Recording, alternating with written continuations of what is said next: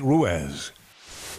Caught on camera. Here's a live view from our sky cam of the full moon rising. This is the full sturgeon moon, and it is a super moon. You can see it. It is bright in the sky.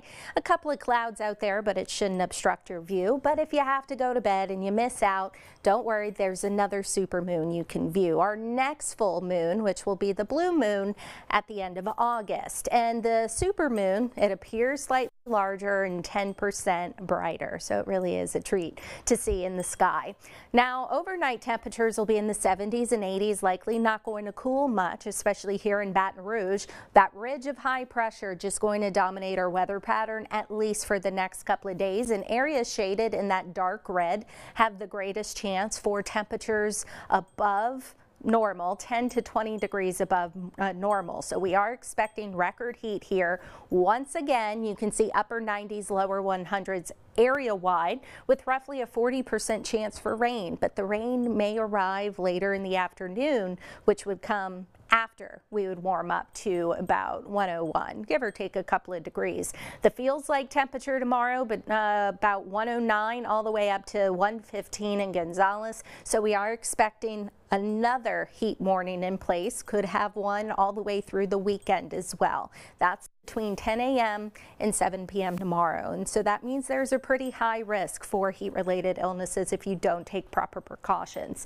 Thursday, pretty similar, upper 90s, lower 100s, likely going to have another heat warning in place. But once again, we have that chance for scattered showers and thunderstorms developing in the afternoon, evening. A lot of you going to miss out completely, and some of you could get a nice batch of rain moving into the afternoon, cool you off, and then they would fade by the afternoon hours or the late afternoon, early evening hours. There's a slightly lower chance for rain on Thursday, which means our temperatures would be going up once again to about 102 degrees. Same for Friday, Saturday 101, Sunday hot with pop-up thunderstorms. Feels like temperatures are going to be up to 115, and that's going to be the case into next week as well, even as this ridge pushes to the west. Next 7 days, our rain totals 1/10 of an inch, maybe up to an inch for some hot spots.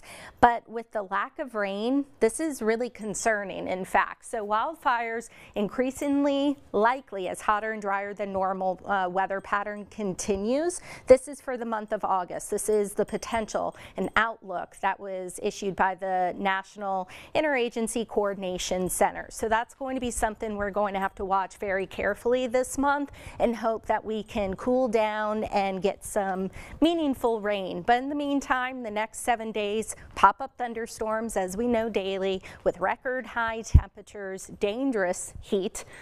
I'm so ready for fall. I am counting down. But